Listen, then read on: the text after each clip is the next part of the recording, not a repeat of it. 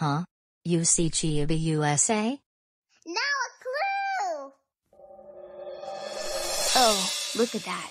Another constellation. And it's our second clue. This constellation is in the shape of a crescent. A crescent is our second clue to where Chibi USA is. Alright, I'll draw this clue first.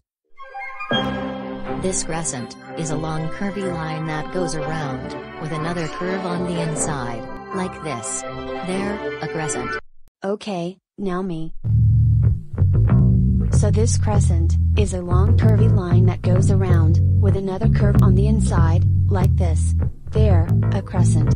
And now me. So we have this long curvy line that goes around, with another curve on the inside, like this. There, a crescent.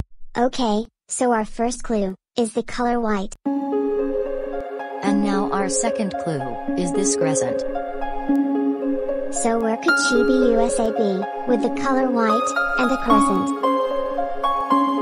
Guess we'll need our last clue to figure this out. Off we go.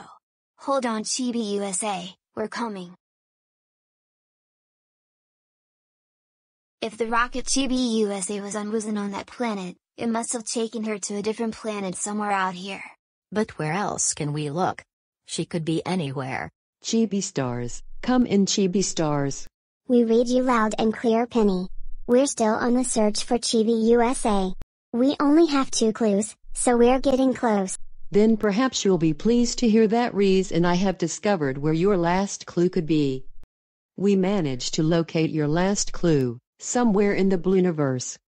You must head over to the Blueniverse, and locate your last clue on one of the planets there.